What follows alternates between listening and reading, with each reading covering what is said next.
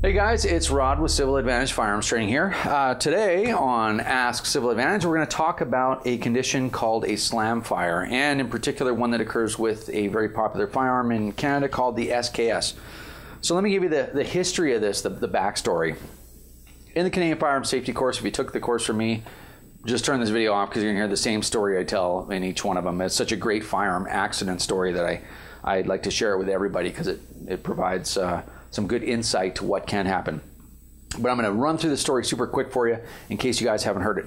So I was a firearms owner. I had a few firearms, not a lot of them. I wasn't an instructor yet, but I had started Civil Advantage. So I had kind of was on my way through this whole firearms adventure. I wasn't quite an instructor, but I was kind of getting there, right? So nice and cocky, basically. Didn't know what I didn't know. So anyway, I had bought a couple of SKSs, and SKSs are good to have. Lots of them because they're inexpensive and for all the great reasons. You know, they shoot a big bullet, lots of fun, cheap ammo, on and on and on. It's a semi-auto, it's great. So I had bought, the short version of the story is I bought two SKSs. One, when I went, the first one, I went to the store and they said, oh, well, here's your SKS, whatever. Make sure you clean it really good before you shoot it. And I'm like, okay, well, that makes sense to me. I took it home and I cleaned it real good. And I shot it reliably for years. So later, this was, you know, just before I became an instructor, well, a little bit before that, I had bought another SKS. And I go to the store and I give me one of those SKSs. And they say, well, make sure that you clean it good before you shoot it. I'm like, I already know everything about guns, so I know what I need to listen to you guys for. Of course I want to do that. I have these, you know, don't even bother talking to me. So that SKS sat on the shelf. That was at the point where I wasn't an instructor, but I was kind of getting to that point. I'd already started the company, all the rest of that stuff. And so this SKS had been sitting on the shelf for about a year and never shot it because I already had one I was shooting. So my neighbor asked me, hey, can you take me shooting? I've never shot a real gun before. So of course I'm saying, yeah, you don't want to shoot with any clowns. You want to shoot with the pros, right? Because guys that already know everything, like me, of course, right? So off we go out to the bush, out to the forest, and we're standing there. There's a little gravel pitty area, and I gave him a little firearm safety course there. Keep your finger off the trigger, you know, look at me, I've got all this down, blah, blah, blah. And so anyway, we load the firearm, and we've got our eyes and ears on.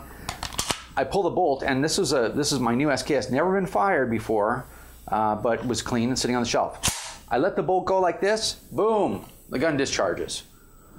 I'm like, holy crap, my eyes go like this. He's scared out of his mind. He probably peed a little. He was, like, oh my God, what is this? I'm like, well, I don't know.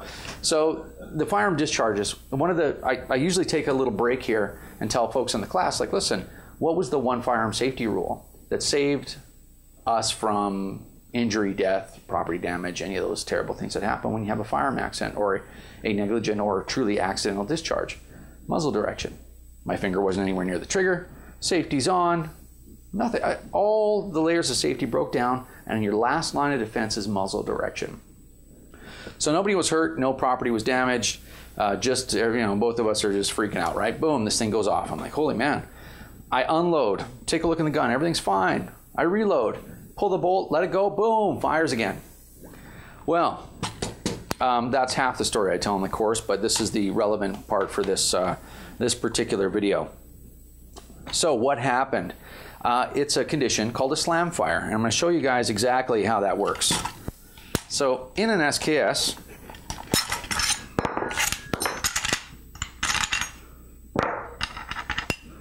what you have here is the bolt. And when you look at the bolt, if there was a firing pin, this one doesn't have a firing pin in it, but if there's a firing pin in it, it's a little bit longer than the bolt itself. And what happens is, when the bolt goes forward, it strips a round out of the magazine, it pushes it into the chamber. This little claw here, as you guys know, is called the extractor, right? The extractor grabs onto the back of the cartridge, and this thing slams into the cartridge, extractor engages, and the firing pin bounces off the primer of the cartridge that's in the chamber, and it sticks out the back of the bolt here, and it's sticking out like that. So the firing pin actually contacts the primer, but because there's no resistance in there, it just comes and it's sitting out here exposed. When I pull the trigger, there's a hammer in there basically, and it hits the firing pin on the back side, it jars forward, strikes the primer. Now what happens is when these come from Russia or wherever, typically Russia with this stuff, this whole thing is dunked in this hot vat of cosmoline. And cosmoline is this terrible, waxy, greasy, horrific stuff. You know, I say in the class, if there's a hell, it's like an ocean of cosmoline. And you fall in there and you never get this stuff off you. It's just horrible, this stuff. But anyway, they dunk it in there so that it preserves the firearm and it lasts forever. You know, oddly enough, here we are, 60 years later buying these rifles and they're still in great condition because of the cosmoline. So what happens is that cosmoline gets caught. It all melts and it goes in this little channel with the firing pin. And so now, because it's, these are big, arsenal factories, right? The Tula Arsenal, big weapons factories, it's, lots of steel fabrication and all kinds of stuff. It's dirty in there. So now you have cosmoline in the channel where the firing pin is, and you have dirt and grime and God knows what else. And now the pin doesn't move freely. So you can see where this is going right now. When I drop the bolt, I pull the charging handle back, I let it go, the bolt carrier slams this bolt into the cartridge, the firing pin was sticking out a little bit. And there was enough resistance, it was stuck enough that it actually ignited the cartridge. It's called a slam fire.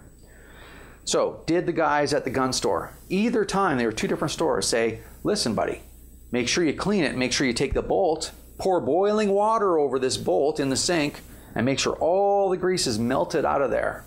Make sure all the cosmoline's gone because you can have a slam fire. I guess that was a little bit too much for them to tell me. It took too much effort. But anyway, I learned the hard way.